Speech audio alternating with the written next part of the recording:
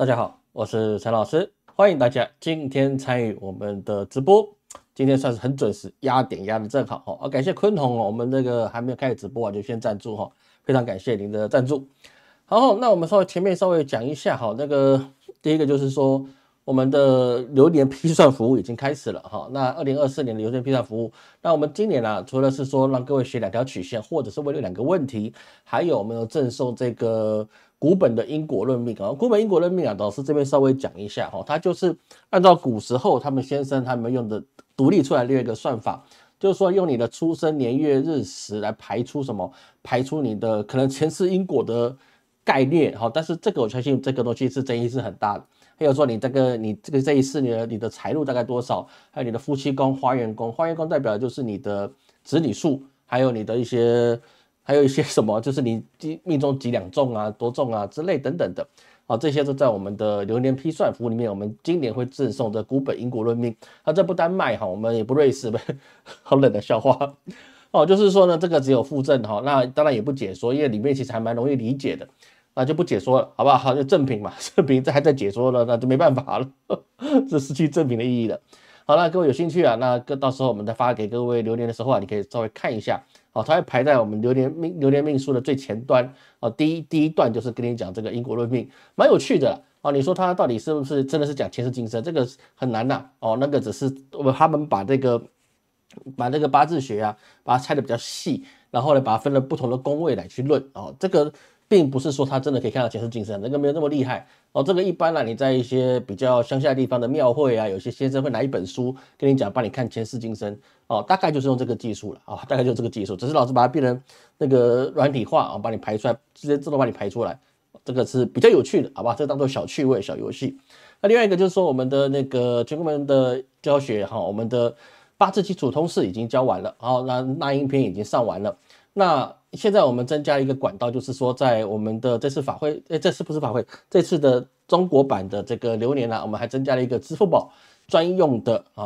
那个大课堂。等于说你在支付宝上面付款之后，就可以直接在网站上看，那它可以调速度，而且呢，它去投放到电视上去看的时候，它的解析度会比较高一点毕竟你是微信大课堂你的微信投出去的时候很多朋友反映说它的解析度很低或者会有lag，那这个东西我们在这支付宝的一个简体大课堂里面就不会有这个问题。那如果你已经买了老师这边讲一下，如果你已经买了微信大课堂，你可以透过微信跟老师讲报你的电话号码，还有你的名字，老师确定一下你的这个购买的记录之后，那老师可以帮你开免费的，在我们的简体大课堂那个中国的大课堂里面来帮你开账号，你就可以直接在那边看只要你微信有购买的，你就可以在那边看，好吧？好吧，这个因为那个是老师特别独立出来给一些朋友你可能是用电视看的，那这样子会比较方便一点你操作会比较容易一点，不然你用微信有时候你还要投屏那个问题就会比较多一点。那首先一开始我们知道这个新闻就是说，中国前总理李克强总理嘛，对，总理李克强他突然的这个驾鹤西归那很多人都爆出很多阴谋论老师也没有第一时间去讲，因为消费往生者这不是老师的意愿老师通常也不喜欢做这件事情那也没有特别去讲原因是这个在台湾在美国很多阴谋论这其实是非常有意思的事情。如果你觉得李克强的死他是有阴谋论代表你不懂中共，你不懂共产党。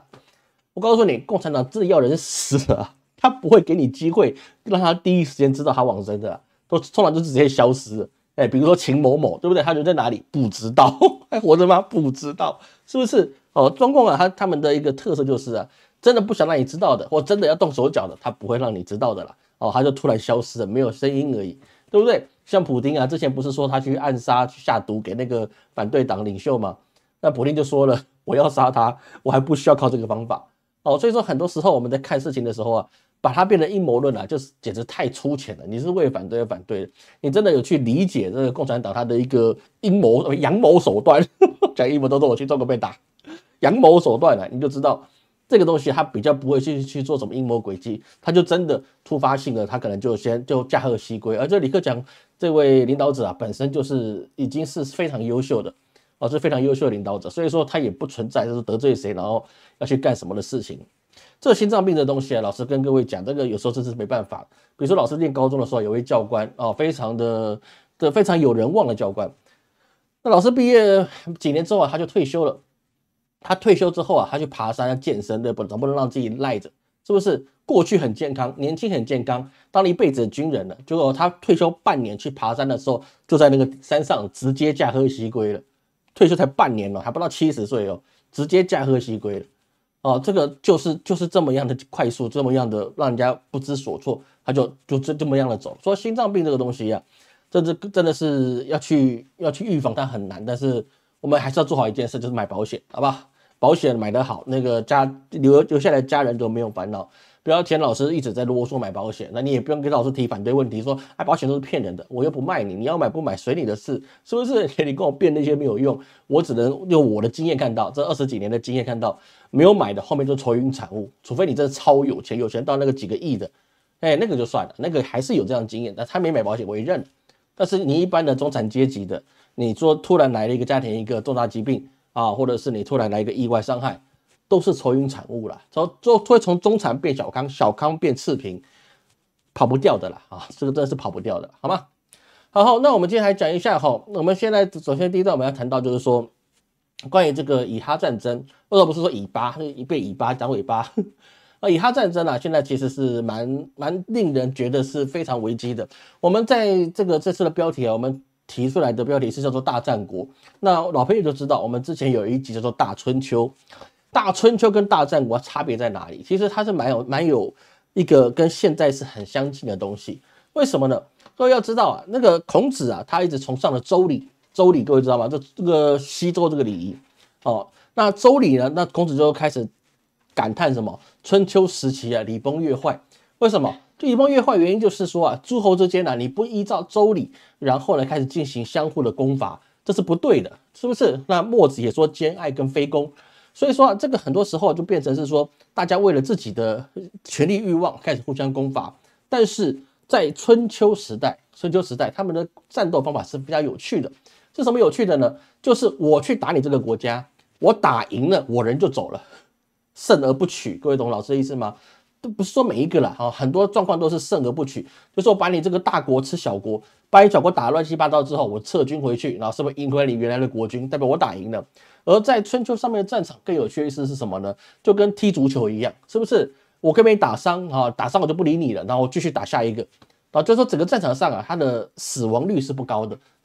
受伤率是很高，但是死亡率是不高。甚至在春秋的战场上面还有一个不成文规定，就是说呢，你这个大将军或是你拿一个，或是你这个强壮的一个士兵你面对的是一个有白发的年老的士兵通常你只是打到他不能够反击之外，你不会去杀他，就是见白发者不杀。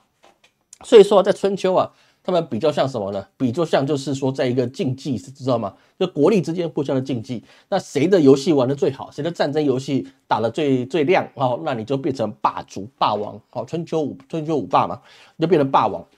所以说在那个时候大家还是可以维持一定的封地一定的状况，也不会去分开。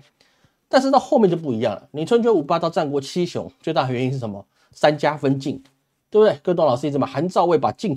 国分掉了，变3家分晋，那就像什么了？各位有没有看到我们近期的这个历史就发现了它就像苏联解体，3家分晋，是不是？你就分成了各个小国家。所以说这时代在变人类都会犯一模一样的一个错误。那在苏联解体分了3家分晋之后，你现在打仗我们看到以色列这样打法也是非常的有意思。什么呢？他完全不管你国际的法规，全世界都说你不应该再打。全世界各个地方，无论是民意或者是舆论甚至以色列内部都觉得纳坦雅胡你不应该再继续做这样残忍的事情，不应该往死里打。但是纳坦雅胡是坚定他要继续打下去，到底怎么原因我们等一下讲。但这个就像我们在战国时期了，那战国时期就是各个诸侯国之间拼命的把你往死里打，比如说卧薪尝胆的勾践，对不对？吴王卧薪勾践尝胆，这才是正确的不是卧薪一个人卧薪尝胆。那勾践只吃胆，那吴王的夫差是卧薪，就是躺在那个木材堆上面。所以说我就觉得那个西施就很可怜，对不对？他跟吴王一起躺在那个木材堆上面，不能睡床铺，有点可怜。所以说吴王卧薪勾践尝胆，他复国之后就把吴国给灭了。但是各位要知道，这个勾践跟夫差这个吴越战争他们是代理人战争。等于说跟现在战争是一样，他是代理人，他是后面的那个齐楚之间，他开始互相的用代理人战争来开始打。所以我们发现了，在这种打的时候，他们都是以消灭对方为最终目的，所以说他不在乎的就是他士兵到底牺牲了多少人。这完全是不管的，反正我就是要消灭你。但打赢之后，我甚至屠城我都在所不惜。反正孔老夫子已经嗝屁了嘛，对不对？不管他。所以说到那个时候就变成战国，就是毫无道义之战。那现在的以色列跟那个哈马斯之间呢，其实也差不多了，你根本就是无人义之战。你打的时候，你根本就不会在乎照顾联合国所制定的宪章，你不能去打这些医院，你不能去打学校，这些必须要去避免的，一般百姓受伤的地方，他完全不管。老子想打我就打，我以歼灭你所有加沙走廊上所有有生的动力为主。当然他否认是说他去屠杀百姓，但是事实上他打过去的东西像最近他去轰炸了一个建筑物里面就将近有1000名儿童在那一片废墟里面被掩盖，然后呢失踪意思很简单你大人被掩盖，你可能还有办法那个抠一抠爬出来，还有点机会。小孩子被掩盖，你大概就哇一声就没了。就没有了，就生命就这样消失了。所以说，在纳坦雅胡这样子的一个心态之下，他当然是要不断往前推进。为什么他这么急的推进呢？那其实跟我们过去的战国时期是一样的。为什么？因为你粮草并没有这么多。各位知道，以色列它是一个军事大国，它是一个科技大国，它是一个金融大国，但是它不是一个粮食大国。打仗你要靠的是粮食跟弹药，当然美国现在一直不断的想要去提供它更多的军援、更多的一些弹药，这个当然是其次。但是美国自己有没有这个实力这是我们下一段要去讲的。而现在以色列不断的再不推进大家为什么会这么急就是他再不推进，他也没有办法保证他哪一天会不会必须的受到其他的我们看不到的政治压力或者是外交压力去逼迫他，你必须停火，那就变成功败垂成。而纳坦雅胡在开战之前他是饱受贪污还有这些腐败的丑闻缠身，他基本上本来就是一个要下台的总理。那现在这个状况就等于是说，他如果一停止，他就会万劫不复，所有进攻的所有的反作用力全部会打到纳坦雅胡身上。等于是说，他进攻他还可能有活路，但是他只要一停战，纳坦雅胡是绝对跟他的所有的一些有关系的所有党人全部都会被清算。这是一定会的这是肯定会的，因为他周遭的国家都是穆斯林国家，你今天停止了之后，停战之后，你后面引起来这些副作用这是会非常强大的。比如说一战，德国的后作用力就是很大，就是被反扑回去。所以说我们看到这个状况之下，我们就知道纳坦雅胡他是必须带着钢盔往前冲，他除了往前进之外，他没有办法，加上你要冬天了，你自己的你所有的这些军事设备，你是不是要更新为冬天所使用的、严寒所使用的？还有就是说，你粮秣能不能跟得上？还有舆论，还有其他的邻国，比如说伊朗，他那边号称他集结60万大军。还有土耳其那边也集结几十万大军，说很多事情他并不能够确定是说我现在停下来了，那未来我是不是还能进攻？这是一个问号。他所谓的屯垦区就是把巴勒斯坦土地把它占领掉而已，就是他们所谓的屯垦区。我没占领你我就叫百姓过去住，但是你们原来原住民请你们远离，懂我意思吗？就是我今天去你家里面去居住而已我没有买你房子，但是请你家里面住的人全部离开，我就是要住你家的房子，而且我不付租金给你。那为什么呢？因为我要生活对不对？那没什么，生活嘛，我在里面这吃吃睡睡也没什么。但是你们家人全部得滚蛋，不滚蛋那就送你们去见上帝。这就是以色列屯垦区的意思。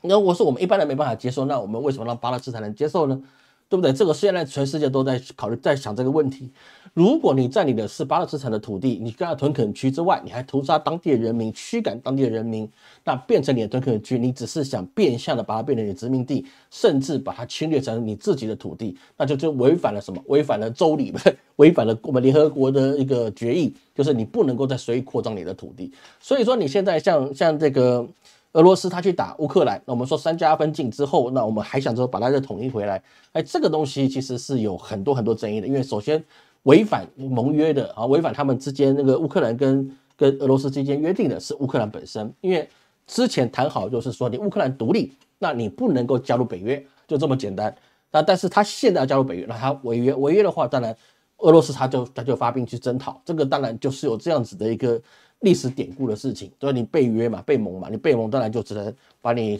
教训一顿了，但是现在已经不是只有教训了，他要实质上的要把你给吞并至少一半的土地。现在目前看起来，俄罗斯有这个打算了。各位要知道啊，这全世界都怕冬天啊。很多人说俄罗斯你也怕冬天，俄罗斯的人也怕冬天是没错，因为太冷了。但是他们冷习惯了，说打起仗来啊，他一定是会比乌克兰的军队来得好。加上现在乌克兰能够达到的军援是不多的，所以说啊，这一周啊，那个俄罗斯就宣布他打掉了24架那个乌克兰来的一个飞机，不知道是无人机还是战斗机啊，就把它打下来了。所以这样两个战场比起来，两边都开始不讲道义，我们就是为了侵略而侵略。所以这个世界有没有可能进入一个战国时期，这是一个非常大的问号。所以老师在我们11月的流月总论里面有谈到一件事情，就是从星象看来，各方面的势力将会开始把这个战争变成外溢的准备，也就是什么呢？我们差外围的，对不对？你在局中打，我们在外面再开一个新的战局里面，我们来开始讨论一下，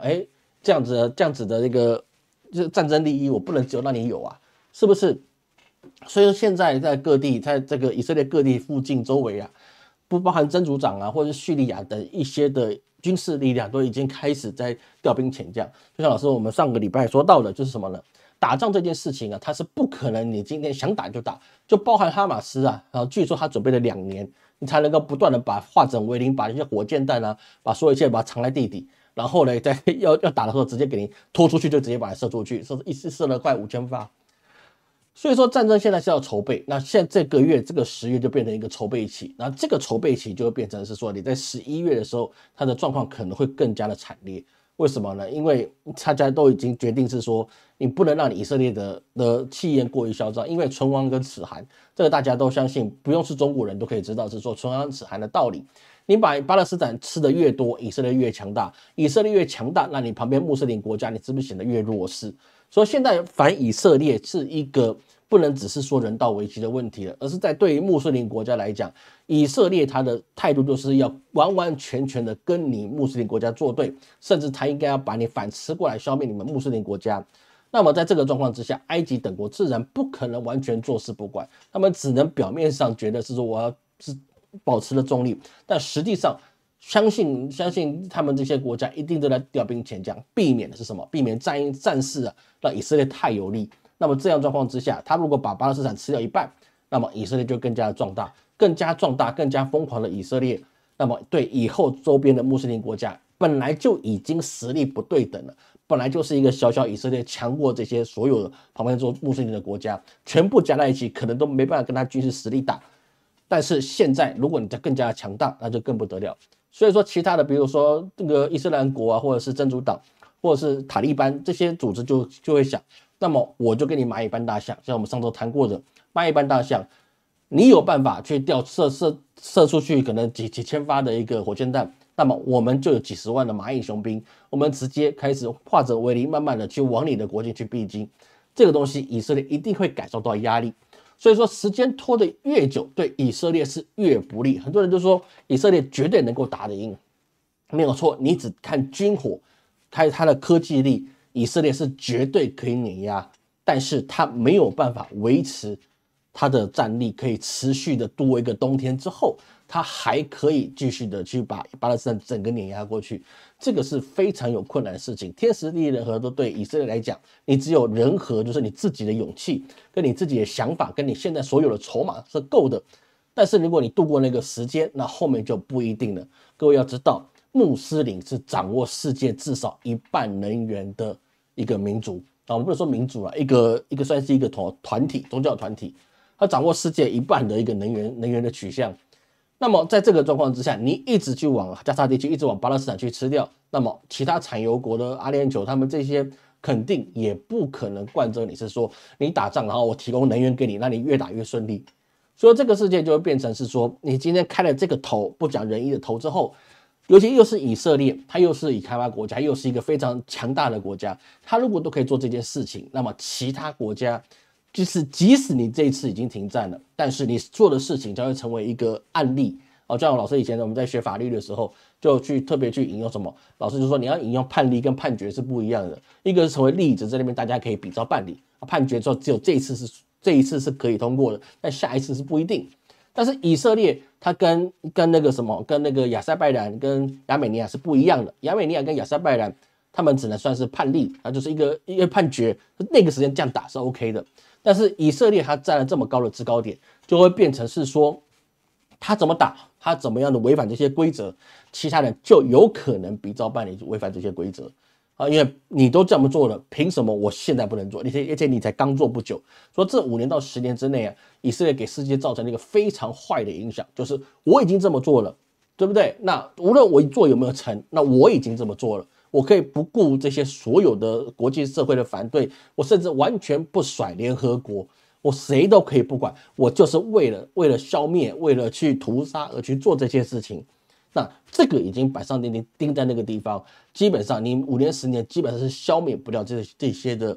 阴霾。那么现在老师个人觉得这个对后世的影响是非常大的，因为其他国家都可以比照办理。我们讲个简单一点的事情，如果你俄罗斯去打乌克兰这些事情，大家已经迫于接受；以色列如果你去占领这个加沙，大家也免于同意，那凭什么中国说台湾的时候，其他国家应该有意见？不可能嘛，你这个不对嘛，不对等，人家是收回他们国际公认的自己的土地，但是我不认为我们是中华人民共和国的土地，我是中华民国嘛，对不对？但是我想不重要，他们要怎么想，国际法怎么想才重要，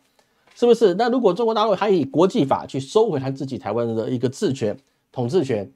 那么这个时候他既不会像俄罗斯这么样的过分，他也不会像以色列这么样的算是超过，那完完全全台海战争就变得不是最危险的事情了，而是变为理所当然的事情。各位，你有没有想过这件事情？当以色列跟俄罗斯这个2个战争的例子摆在台面上的时候，中国收回台湾就已经不能算是世界上最危险的地方了，而是变成中国收回台湾，那就变成理所当然会成为的事情了。为什么？因为国际法已经这么认为了，中国完全制造国际法去收回自己的国土，那有什么不对呢？这个就变成对于我们在台湾的百姓而言，那真的是比较危险的地方，因为这个整个战争的环境跟国际的舆论就变成完全不一样的事情。所以说，这联合国他在秘书长啊，他说加沙有人道危机，联合国秘书长他说加沙现在就人道危机了，但是呢，哈马斯的攻击啊，他认为是说啊，这个联合国秘书长说哈马斯在这个10月7号的攻击啊，也并非毫无由来。为什么？因为巴勒斯坦他遭受56年令人窒息的占领。那这个事情啊，是以近代历史所说出来他个人的一个什么看法啊？秘书长他并不是他有决策权嘛，他是说他的看法是这个样子，他做一个发言。但是呢，以色列就大怒，要联合国秘书长那个叫什么叫古特雷斯让他下台。所以这个状况就变成什么？以色列他又想反过来以他自己强大的为名，他要去命令你们听他的话。这有没有像战国时期这个时候？你谁打赢了谁就说话的事情，这个就变成一个比较混乱的地方。而跟我们刚刚提到的伊朗，他也准备参战，然后印度也发表对加沙的人道危机的一些看法，说你整个压力开始会慢慢回到以色列身上，你把他逼得狗急跳墙的时候，他会做什么事情，真的是很难说的，这真的是很难说的。但是我们可以现在比较觉得还不错的地方就是什么呢？因为伊朗曾经偷偷放出一个风声，就是你以色列如果太过分，他进行核打击，那以色列它是有核弹的。那如果伊朗都说你用这个，我就对你用的时候，一个穿草鞋的就不怕穿皮鞋的了。这个2个地方，相信在这个加沙战场上面呢，使用核武器的概率就会比较低一点。这个其实过去老师一直担心这件事情，毕竟加沙走廊这个飞地啊，他们要的就是什么？要变成以色列的，至少不要给巴勒斯坦。以色列他的目的是这个样子，就是我要把这块地合起来变成我的。那至于上面有没有住人，那是其次，有没有住人是其次，至少变成无人的状态。对于以色列来讲，他是觉得这个是最重要的。所以老师本来想，他如果弄不好，他会丢个核子武器下去，把那些地方变成不宜居住，无法居住，几十年、几百年、上千年、上万年都无法居住。那么这个时候就变成整个世界变成核灾危机。但是伊朗放这个空气出来目前看到以色列连这样的想法都没有透露出来的时候，那真的是还比较好，不然的话，你真的去做这件事情的时候，整个问题就会变得很糟糕。所以说，我们看到这个整个在以色列现在在加沙的一个问题啊，我们就要非常谨慎小心，就是在于是说，现在全世界的反扑力量逐渐要回复到以色列身上，它周边国家的所有的军事活动都已经开始在调兵遣将，开始准备筹备，在合适的时间，在大家没有办法耕作的时间，各位懂老师的意思吗？冬天是难以耕作的。在这些战士他们不用忙家乡的事情，不用去忙他们经济的一些农产品的事情的时候，那这个时候就是打仗的时候。各位了解老师的意思吗？农闲跟农忙的时候啊，你的士兵调动是不一样的。毕竟各位要知道，穆斯林国家很多的一些所谓的圣战士啊，所谓的民兵组织，他们其实都是百姓啊，其实都是农夫。就是平常没事的时候，他就变成百姓；要打仗的时候呢，就直接变成别人直接变成民兵组织哦。所以说这个东西就是变化很大。那现在如果冬天他本来就没有办法去耕作，那这些人本来就闲得发慌了。那这个时候，你那些所有的一些首领就说：“我出钱给你们去打仗，打赢了给钱，打输了也给钱。”你说他们打不打？那打起来就会变得很严重的事情。所以说这个冬天呢，其实还蛮不善的啊。加上我们针对明年的2024年，所以这甲辰的预测，其实这个起点是一个很不好的起点。纵使它在下个月底可能有一些暂停的状况，但是我老师也觉得它顶多停1个月，后面再去爆发的状况的概率还是会有。那么在这个模式底下，其实我们真的是要非常小心，整个世界一触即发一变啊，可能我们现在所有的生活都会做成改变，好吧？这个我们要继续关心一下。好，我们看各位什么问题哈？大家晚上好哈。老师，明年台湾谁当选总统哈？是国民党还是民众党？能告诉你吗？那不是不告诉你的问题啊。那么副手还没有出来，我要怎么告诉你呢？我也是想告诉你，但是副手没有出来啊。你副手出来，老师一直说副手很重要。从我们今年这一年，这在讲的命理名人堂开始啊，我就跟你讲，副手是非常重要的。所以说各位你去看，这其他的我们就不管郭台铭了，因为他选了一个对他完全拖后腿的，我觉得他选那个副手他就不用选。这我说白了吧，就是这样。那另外3个是不是都不敢公布自己的副手，对不对？你大家都呼声很高，是谁是谁是谁？我为什么被那个了？我好像被我是不是？我是被那个被和谐了？我被和谐了吗？我被和谐我也不知道，看不出来。可是我这边转圈圈呢。好，这个有没有被和谐？老师不知道哈。等一下，老师重新整理看看哈。这个我这边想的是连线了，但是有没有被和谐啊？没有哈，没事哈。OK 好，因为老师刚刚这边没办法连线，看不到自己哈。所以说你副手出来才重要啊。所以说现在每一个的单位他们就在等副手啊，比如说韩国瑜啊，还是你柯文哲当副手啊，还是谁当副手啊。所以现在这个东西是在于副手是谁，他们也很谨慎在这个事情，因为副手是决定胜负的关键啊。所以说现在只是应验老师之前的说法哦，副手是决定胜负的关键，其他的就还好哦，其他就还好。所以我们看副手出来，我们就跟各位去报告老师最后的看法是什么，好吗？感谢林冠哈，感谢郑豪，感谢富雄赞助哈，感谢大家的赞助给老师的支持，非常感谢各位哈，有钱出钱，有气出力，感谢各位的支持哈。陈马史特对不对？谢谢哈，感谢富雄，感谢富雄。正常接受哈，你们正常收听，因为我刚刚我这边整个停掉，我以为我被和谐，然后看来大家没什么问题了。好，没什么问题，我们继续下去哈。接下来我们看到美国哈，美国这个地方是比较特殊的。我们在预测10月的时候说经济是不错，但是股市不好，就是既然我们看起来大概应该不会差太远了，这个股市跌来蛮凶的，对不对？但是我们要注意到一件事情，就是美国第3季的经济成长达到了4.9%。4.9%，它是一个算是慢慢去追上，可以跟那个通膨追平的一个数字。所以说我们看到的事情是怎么样？它是尽量的跟通膨追平，说它这个成长啊，还是跟通膨之间是在拉扯的距离。这对美国来说啊，你这些成长等于没有成长，讲白了就是这样嘛，因为你通膨就把它吃，而且更重要一点是在哪里？现在已经接近圣诞节，说第3季啊，你现在才追平到4.9啊。那这个危险性是比较高的，因为圣诞节它应该是要更加的往上去一点因为圣诞节不是圣诞节当月它会有这个成长的力度，之前你所有的一些原物料供应啊，或者是一些消费品啊，都应该要往上，但是现在目前没有。而是我们看到另外一件事，就是说美国虽然经济成长很好，但是它整个经济并不是很乐观。比如是说什么呢？我们标题有写到了，美国有7州啊，在开始寻求了怎么样？他们进行货币独立。他们想要进行货币独立，意思就是说他们自己建立一个新的金融体系来去有别于现在的 US dollar 美刀以外的东西。那这个东西就是变成很多争议的事情。为什么？因为这按照美国的宪法，这个每一个州政府是没有权利有发币权的这个发币权只有美联储才有其他的是没有办法去制作自己的货币的。如果是说你要寻求了你自己的一个货币独立，那你就等同什么？等同你自己那个州宣布独立了。比如说俄亥俄州直接宣布成俄亥俄国，那这个你才能够货币独立。但是如果不是，那你一般来讲，你州政府是不能够印制你自己的货币，因为这是违宪的。那美国的宪法是凌驾于所有州法之上，这个相信各位都很理解。然后这个我们就不用太去赘述，因为州本身就没有发币权，说这个要达成现实，这个是很难的。他们只能呼声是说你这个美国你政府你不要把你自己的烂摊子，然后以后因为你自己的错误导致我们后面的所有人的经济都要受损，所以他们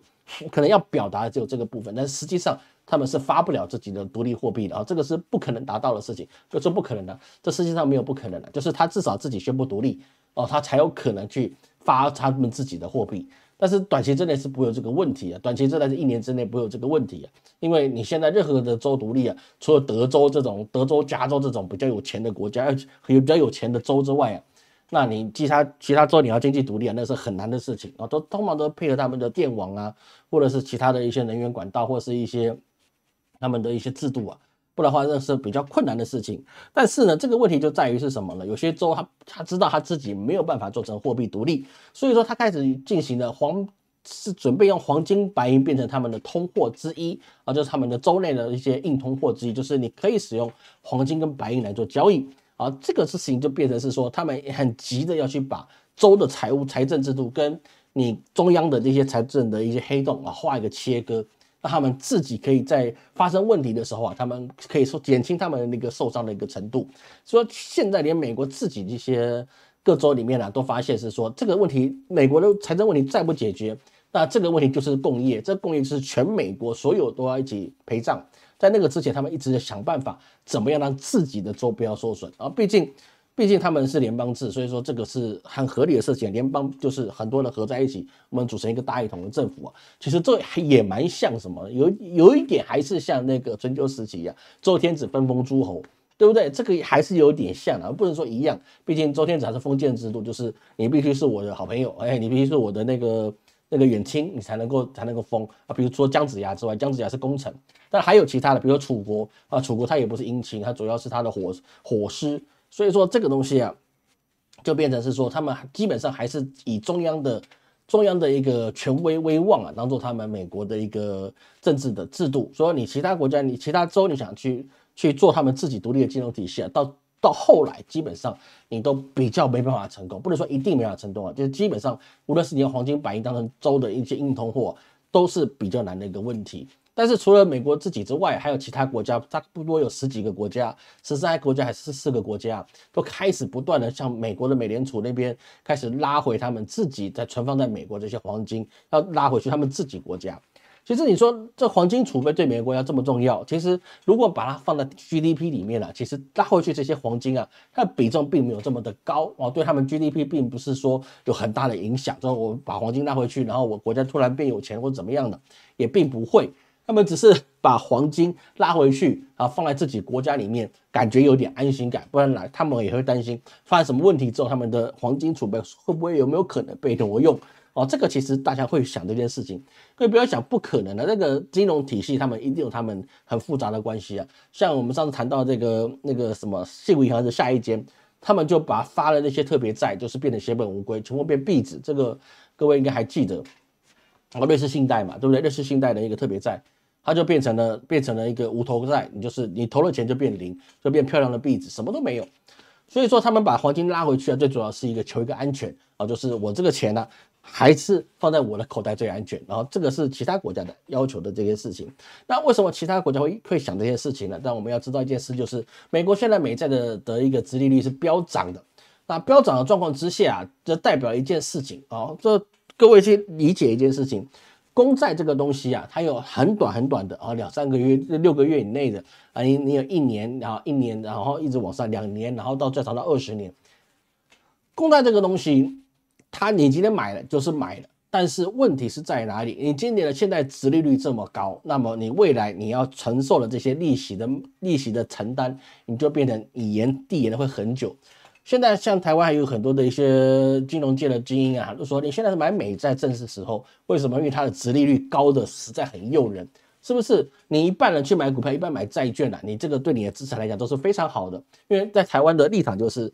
美爷爷他肯定不会有问题。在这个前提之下，美债绝对是零风险状况之下。美债这个5%的殖利率啊，简直是非常的香甜。各位啊，5%啊，放在我们一般人来讲啊，那个真的没什么。因为老师，如果你100块，我只有5块的利息，那个毛用，对不对？但是如果人家是5亿呢，那你所得到的这些利息就是非常非常的惊人啊，非常非常的惊人。你摆着钱自己变多了，对不对？摆着钱自己变多，你买20年的，每年给你5%，哇，他妈可以20年之后它涨1倍，对不对？这个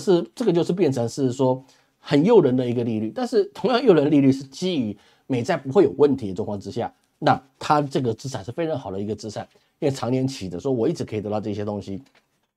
但是我们可以知道，就是这么高利率，未来可能不会这么高，它未来可能就会开始下修，因为太沉重了。但是今年卖的也不少啊，那它要扛的时间，你就有可能很大一部分你要扛10年以上这些利息，对不对？你不说巴菲特买2个月、6个月的，那就算了，是不是？那有些人买了10年的当国家储备的。或是一些金融单，或是保险公司，或是美国的一些企业，或是他们的金融控股公司，那买东西可能就是10年、20年的美国公债。这个状况就是变成是说，债主在家里也有，外面也有，而且他的债的利息是非常高。所以说目前呢，在今年2023年美国支付利息的预估啊，这个不是很准确，老师只能说得到预估的资料，就是说美国未来在2023年要支付的利息高达8000多亿美元。利息，这是债券的利息。那2024年是要超过1兆美元的利息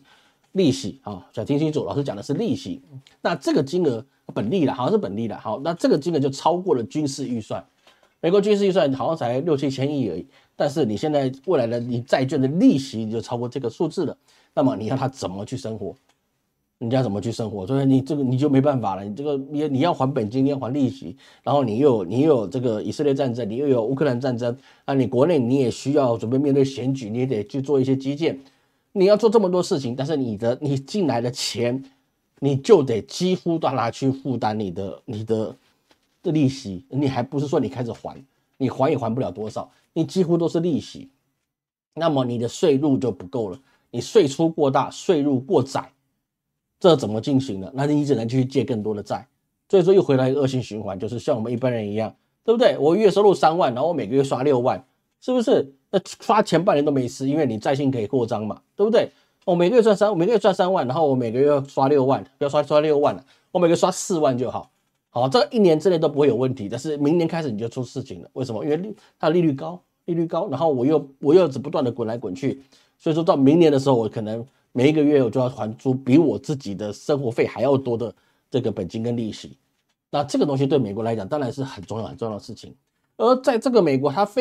已经非常不得体的一个财政的状况之下，我们的美国众议院院长啊，他已经诞生出来了。这次诞生出来叫做谁？各位应该知道，叫强森。强森他是一个红二代啊，红二代你可不要以为他是所谓的那个共产党的红二代，不是哦，他是美国的那个共和党的人。那为什么说他是红二代呢？强森这个人非常有趣哦，他的姑姑啊，就是谁？就是裴洛西，裴洛西，他选举应该是在加州没有错。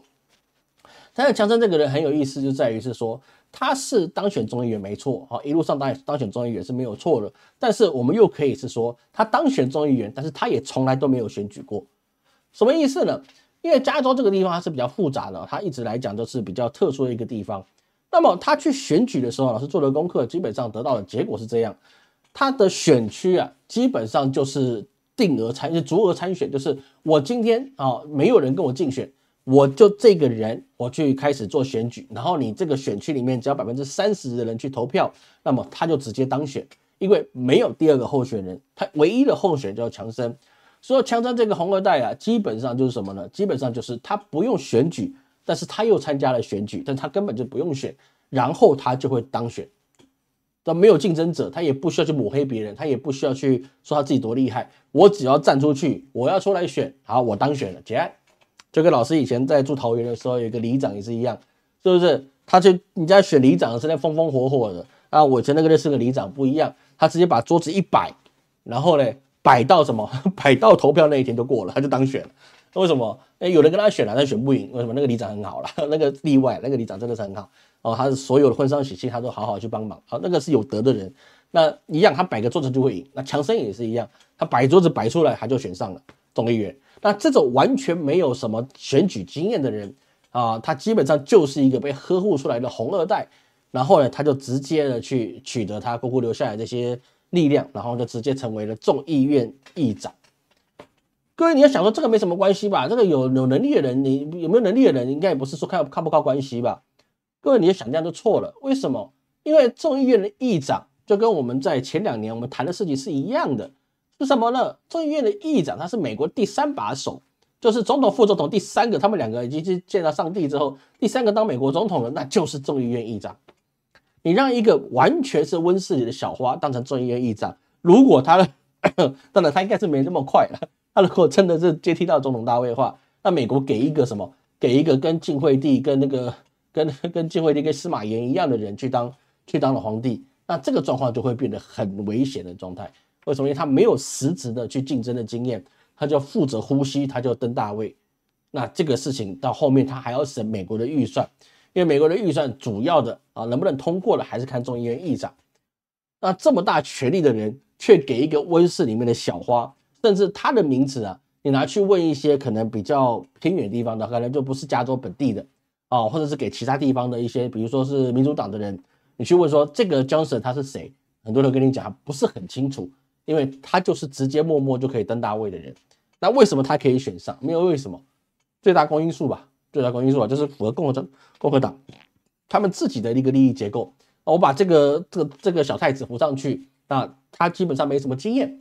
他也是靠我们的力量才上去的，所以说我就可以把他当傀儡，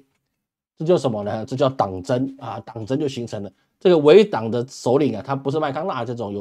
有心机的、有城府的、有谋略的一些人，他就是一个扶上去的阿斗，他就是扶上去了，就是一个傀儡。强森本身就只能算是一个傀儡，因为他没有任何实际上可以拿出来满打满算的一个对于党的一个贡献，甚至他也没有实质的一个从政的一个建树跟绩效。他就是因为他姑姑是裴洛西，然后运作一下他就当众议院议长。当然他们也希望说这个议长如果跟裴洛西一样可以干很久，那自然是最好的，是不是？后继有人但是你扶了一个弱军上来，那对于这个党，对于这个共和党真的是一件好事吗？而这个强森他又是跟川普跟我们特朗普老先生又是很有关系的一个盟友，所以说他基本上就是靠关系，他既符合裴洛西那一派的，又符合川普他心目中所想的，所以说他就直接可以得到这2方面人脉，直接打蛇上棍，直接登上了大位。所以人是要看时运的你时运到了，真的是这个猪放在风口上，它就飞上去了。所以说强森他就那只猪，他的风口就是后面的一个东风叫做裴洛西，然后再来一个北风，那叫川普、特朗普，两个人一起合力一挥，他就上了众议院议长的大位。这个位置还是要去各位讲一下，他是美国第3把手，他是仅次于总统、副总统第3个继位人，就是众议院议长。那么这样的人，你要去让他去扛这个预算案，他是不是能够扛出去呢？那就是一个很大很大的一个问号，这个就是很大很大的问号。所以美国到现在这样整个的政治氛围就变得很诡异了。为什么？因为大家只想着怎么样去做政治的斗争，并没有人想什么，想真正的去治理好这个国家。拜登他想做他也做不好，毕竟他太老了。这个拜登老先生这有人说老师对他不尊重，老先生是尊重他，是德高望重才叫老先生。裴洛西老太太也是尊重他这个什么叫什么很资深的人叫他老太太也算一个尊重，他毕竟也很老了嘛，对不对？这老先生老太太去治这个国家，他们心有余而力不足，他们很难做好这些事情。那这个就像什么呢？各位你要去想，在历史上有一个状况跟这边非常像，是什么呢？就是这个在三国时代之后这个晋朝这8王之乱，就像现在的一个状况，每一个人都想起来造反，每一个人都想抢回那个山头，但是呢，你就是不断消耗这个晋朝的实力，对不对？一直不断的消耗这个国力，只为了什么？只为了每一个人都想当一个王，每一个王都想来取这个大位，每一个人在这个白宫中不断的互相的攻伐，但是你消耗的你是只有你自己的国力，得利的就只有那个各方的诸侯，那百姓也是非常的可怜。为什么？因为他们得不到真正好的治理，没有办法得到真正好的福利跟远景，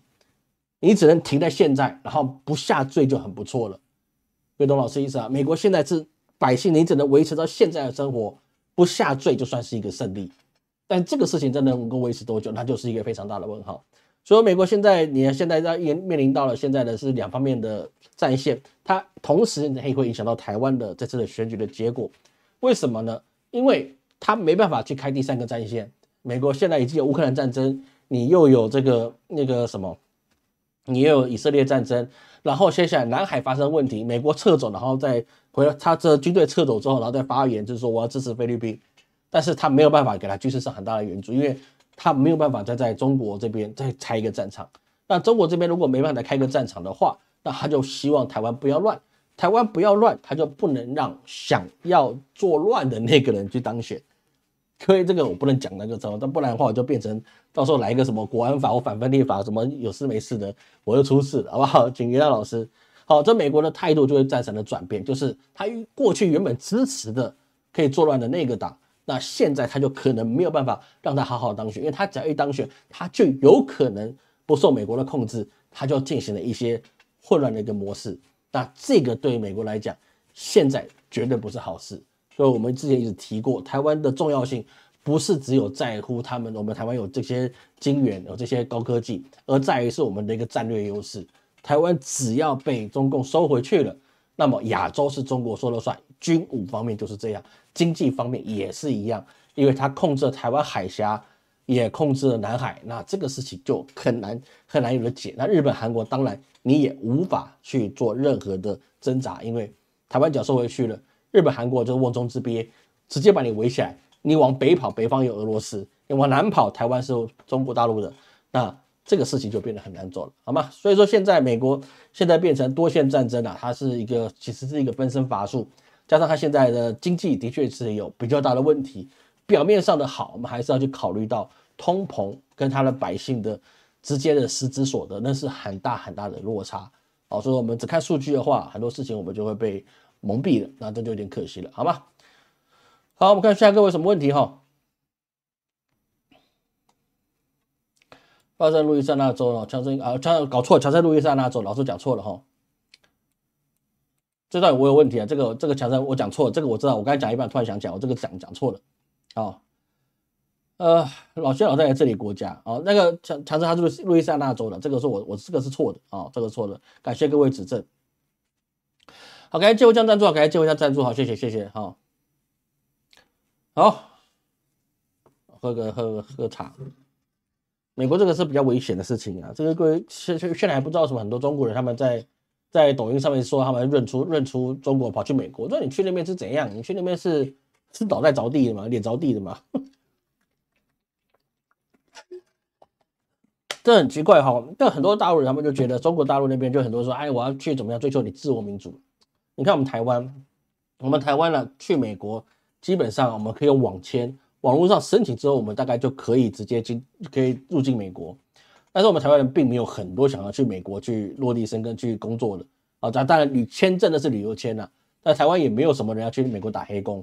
为什么？因为很少人听过了，台湾基本上不会去美国打黑工了，因为你去美国打黑工没有意义你去美国打黑工你去刷盘子，你赚个2000块美金，2000块美金等于6万块台币，然后我去美国，然后我什么都没有，我还住帐篷，然后我才赚2000块美金，才赚6万块台币，那我在台湾送外卖就好了，我跑去美国干什么？对不对？所以这个是蛮有趣的。台湾人不会去美国去刷盘子。那中国很多人说去美国刷盘子就一个月赚个2-3千块美金。我觉得这个也是蛮瞎的一个事情。为什么呢？这个可能有些人觉得不合适我稍微讲一下。你今天如果在中国，你想要走进去美国在南美洲那边，然后你下飞机穿过热带雨林，然后走入到加州里面去，然后你要去进到他们的国家去当黑工。移民街里面，然后做一做，然后出来发工卡，然后你去打黑工，你知道花多少钱吗？各位，那个人蛇集团不要说移民顾问这是好听，那叫人蛇集团这些人蛇集团呢，中介这个中国的一些同胞他们进到美国去，走路进到美国，他需要是30个 W，30万人民币，我不是说30万台币你要花30万人民币，你才能走路走到美国里面去，而且你能不能活着走到，他们不保证。你半路上如果被蚊虫叮咬生病，或者是摔伤啊，或者是被河流冲走啊，因为穿过热带雨林嘛，很多的状况啊都不管啊，那你光要做这件事情就要30万人民币哦，才能进入美国去刷盘子。那你花了5万美元，相当于5万美元，然后呢，你去美国去赚1个月2000块美元的收入，我也觉得这个实在是蛮好笑的。那去的人是怎么想的？你有30万人民币，你开一个摊子，开个烧烤摊，你也不用30万人民币，你大概就可以赚的，也不会去说你比刷盘子还要少。如果你跑去刷盘子，到底是怎么搞的？有些时候我真的是觉得，应该是很多人就给他吹捧美国的好，好像去那边看病不用钱，然后吃饭不用钱，然后小孩念书不用钱，你住的不用钱，刷盘3个月，你还可以盘下老板的大别墅，这个蛮有意思的事情哦，这个是蛮有意思的，跟各位聊一下而已哈。所以，但是美国现在没有这么好哦，你现在进入美国，除非你是印度的，你可能首陀罗等级的啊，那本来就是你本来就是收入跟光不要说汇差了，你本身的收入就已经连中国都跟不上边了，那你直接跳进去美国，你可能还有一点盼头，但是你也盼不到哪里好了。移民这件东西啊，你要本地赚钱本地花哦，其实你也存不了多少钱了，这真的也是存不了多少钱了，除非你做高精尖了，就是高等的一些职位，你才有可能，好吧？好，那我们最后把最后一段讲哈。刚才老师刚才讲那个强森那个是错的哈，那个到时候各位知道感谢各位提醒哦。我讲到一半突然发现2个不同人，那是另外一个东西。但这个中医院院长的确是不怎么样的哈，那个中医院长的确是不咋样的，他也没有什么政治实力，好吧？这个的确没有什么政治实力。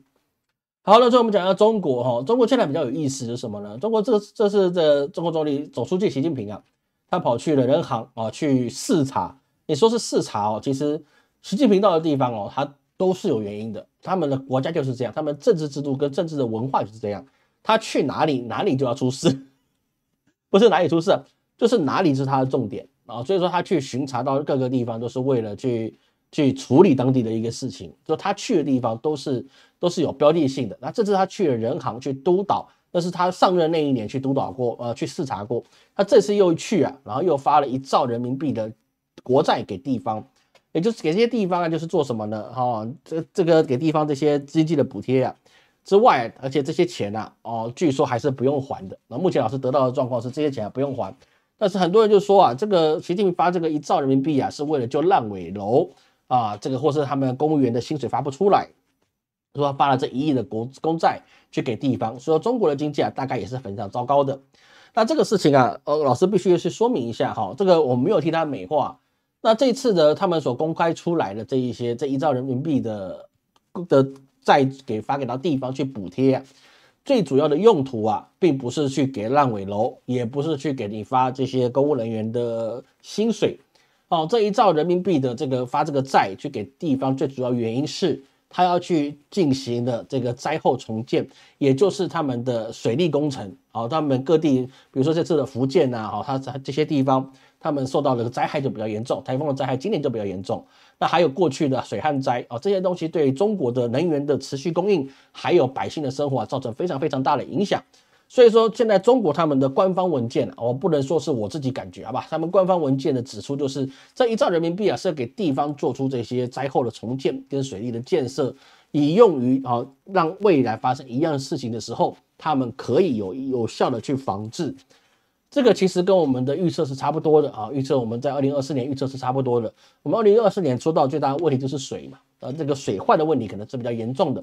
那现在习近平做这件事情啊，就可能他们自己的一些气象专家啊，或者他们某的精英，他们可能也认为啊，这个水患的问题不根绝啊，那你后面你盖再好的楼、盖好的基建，你还是要被他给冲垮。所以在前3年前，2020年、2019年，就有人说三峡大坝要垮了嘛，对不对？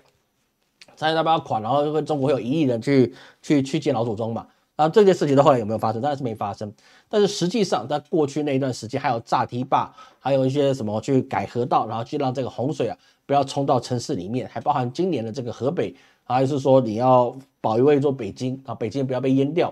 这个事情啊，就变成了是说，现在水利工程对中国来讲是当务之急。但是你现在发这个钱呢，你能够发挥多快的建设速度啊？这个其实老师不能够很确定但是中国毕竟基建是比较快的，但是它这个一兆发下去，然后你要去预防这些水利跟重建啊，这个到底能多快？其实老师还是蛮想去见识一下的，然后蛮想去见识一下。当然，这个状况也变成是说，中国从这个38800亿的这个公债啊，现在直接加了一个1，就变成48800亿的那个公债，也就是说4.8兆的国债。当然，按照中国的一个体量跟他们的 GDP 的产值来比起来啊，那这个并还不到于是说跟美国一样是变成恶性的债务负担，他们还是在他们可以承担范围之内。但是你这一发这个债啊，你这个债一发下去啊，这30%的成长的国债啊，我觉得这个事情是不是有点挺冒险的？我个人觉得，你一次让国债负担的增加30%啊，我觉得这个压力啊，可能也不容小觑啊，这个压力真的是很大。那到底还能够做到什么事情也不知道。但是我们现在可以知道的事情就是什么呢？虽然中国发了这个1兆的这个债啊，但是中国现在目前的美元外汇存底啊，它还有3兆的美元外汇存底。所以说我们换一个方法来讲，它有没有可能啊？老师这个个人的猜测啦，个人的想法而已啊，这不是真正的事实。你既然有3兆美元的这个外汇存底，然后你又发了1兆的债，那你这个债以后是不是用美元去还这个债呢？这个是觉得是蛮有意思的事情。如果你未来想用美元去还你这个1兆的公债，或是你其他的公债用美元的外汇存底去还，那么是不是等于中国在变相的怎么样？我不抛售美元，但是我只是把美元变成了我可以这些外汇存底变成我可以用的钱，然后我去换个方法来去消耗掉你这个这么高的外汇存款，因为你发了1兆出去，那我本来有3兆的外汇存底，我发了1兆出去。那以后我这1兆是不是面对在国际上的时候，我是不是用美元去还？这就是一个很大的问号。就算不用美元去还，它是美元换汇之后再去还，那这个状况，真的是比较耐人寻味，是不是？中国借由这个方法去消耗它的美国公债或者是美元的外汇存底，这老师一直在看，一直觉得这个里面是有蹊跷的事情，因为实在是有一点点这些思考的一个空间的。而在这个状况之下，我们要看到中国对其他国家的贸易政策也是有些变化。比如说呢，中国今年光今年2023年，它就取消了1112亿人民币的日本机床的订单。我们知道工业那个车床那个是一个很重要的但是呢，过去日本这个东西他们工业力很强，所以是说那日本就说你们中国的工业成长工业力是基于在我们日本给你机台，如果我们日本人没有给你机台你中国工业根本起不来。讲是这么讲但是今年中国就取消了1112亿人民币的日本机床订单。这个东西就是变得非常饶富趣味，就是日本如果失去了这个订单，对他们的一个工业公司他们是有很大的影响，因为你就白白少了这么多的一个收入，那你要从什么地方可以补到中国这个订单，也就变成一个很大的问号。而中国你去停止了跟日本进口这些车床的订单，那是不是就等同中国自己已经有这个实力来建立起自己的这些工业基础、这些设备的能力呢？那相信是有的。为什么？因为我们要看一件事情，就是比亚迪现在在中国当然是一个非常强悍的一个汽车制造厂，但是各位你知道比亚迪有多强大吗？然后我们讲一个简单的数据好了，我讲一个简单数据，比亚迪工厂的面积比亚迪这间公司它所生产汽车的工厂面积是美国曼哈顿岛的2倍大，这样各位有没有稍微理解一下？比亚迪这家公司的工厂面积、地板面积就是美国曼哈顿的2倍大，所以它的生产实力是不是还蛮惊人的？那你既然又减少了这个机台 CNC 的机台或这些车床的机台，那你又可以有这么大的楼板面积，而且又光只有比亚迪，我还没算其他的，什么小鹏什么汽车的都没算，光比亚迪就是曼哈顿的2倍。而它的销量已经达到了，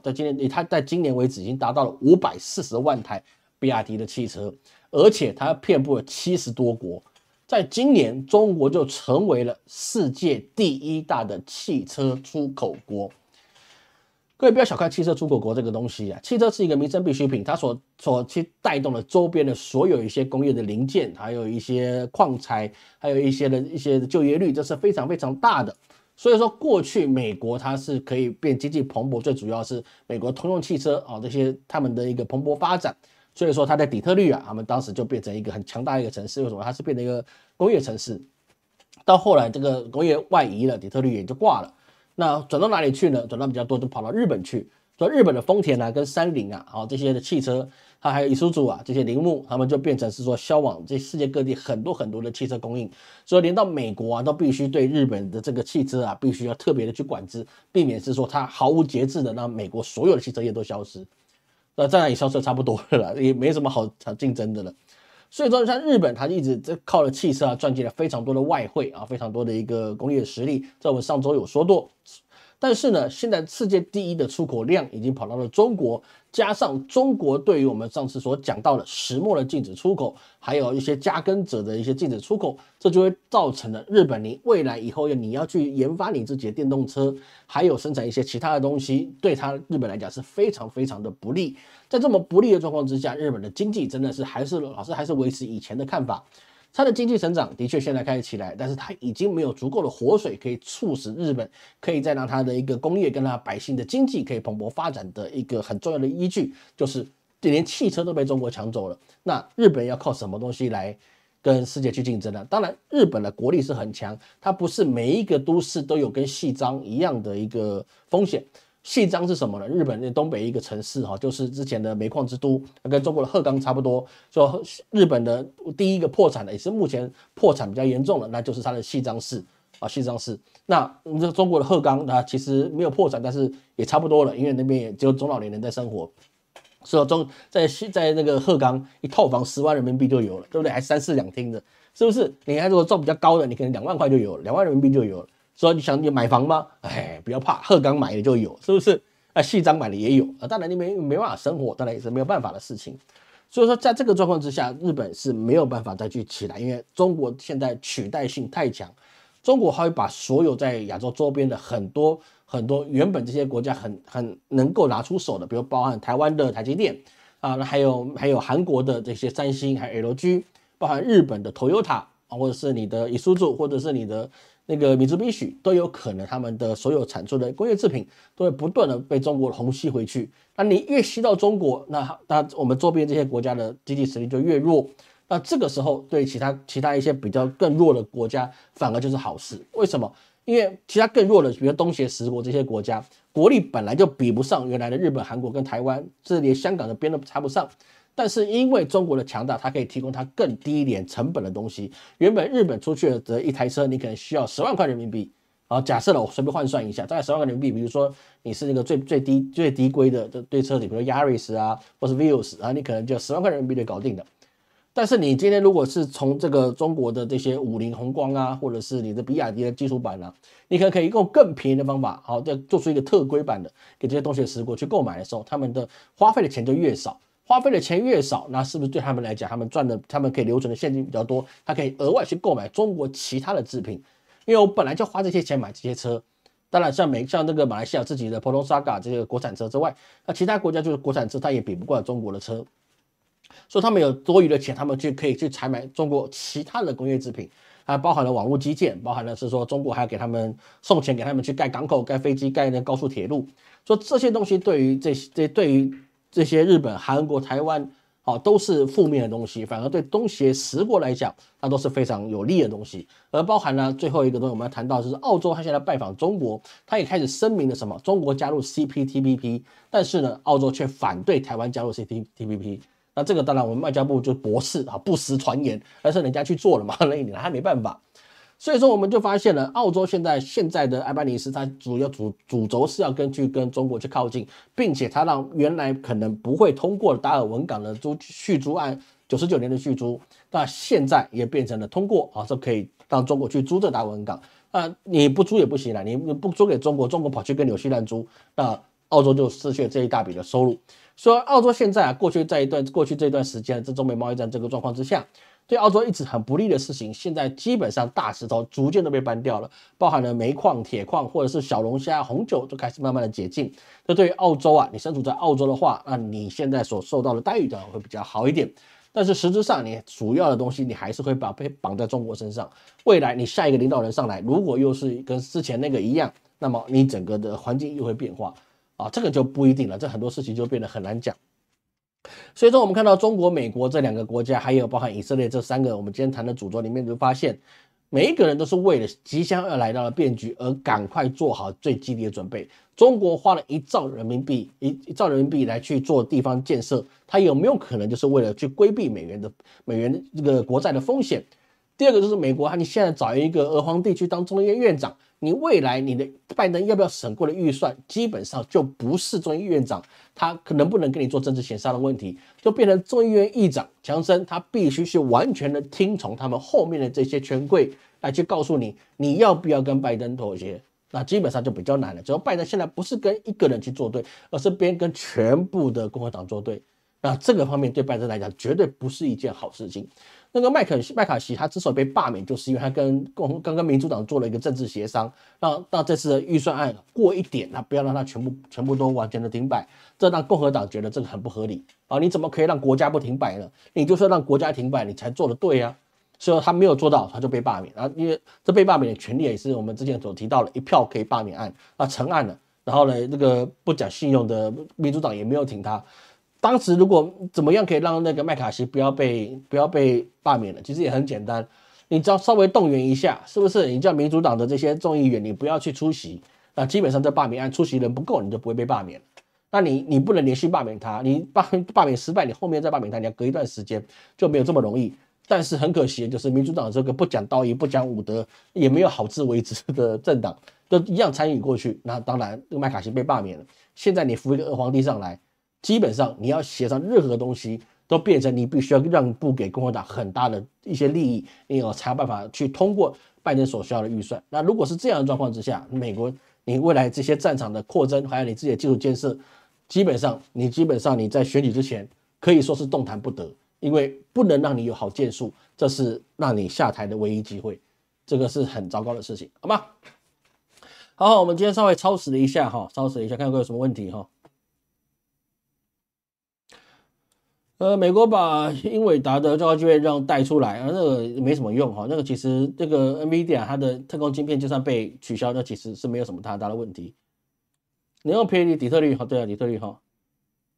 能用便宜东西买到东西是好事，但是大量消耗对未来好吗？消耗资源对未来是不是好？这不是我们最看这个世界局势所要在乎的事情，因为我们只要活到现在就可以，人的寿命就120年，而且政治人物只会想到他的眼前的4年，没有人想未来的事情了。我跟你讲真的啦，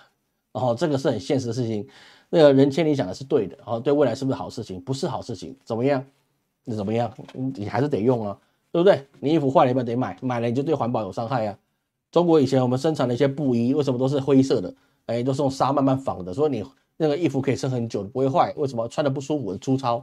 你现在用这些快时尚棉啊，什么棉麻，还有一些那些奶龙啊，这东西很伤环境啊，因为你要一直不断的漂洗，还有颜料又污染环境。那你买不买衣服嘛？你买，你就是环境的帮凶，你就是地球的谋害者。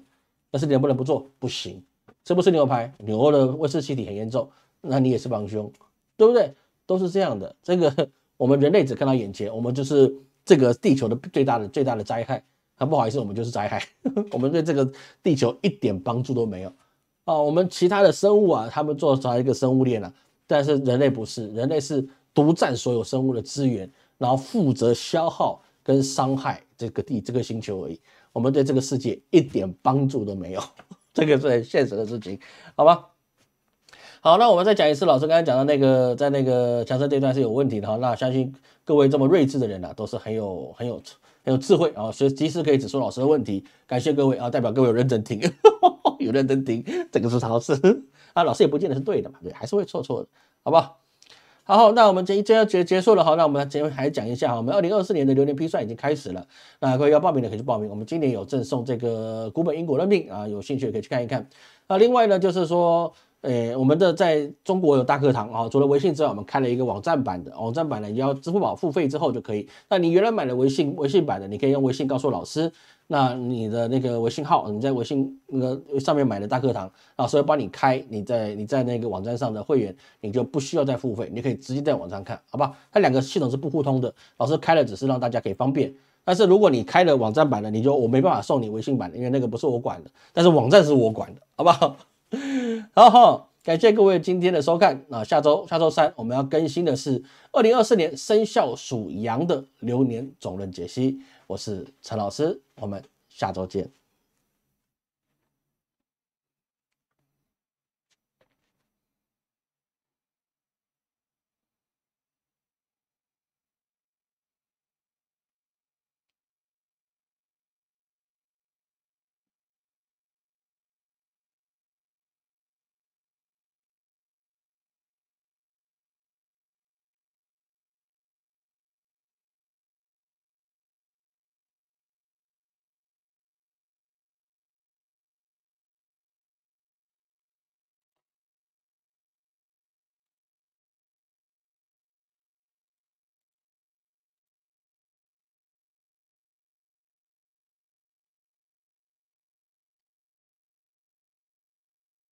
颜色这么重，它到底是结束了没有？看不出来。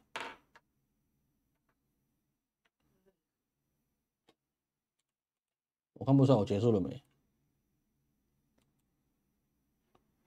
好像结束了，就我这边没结束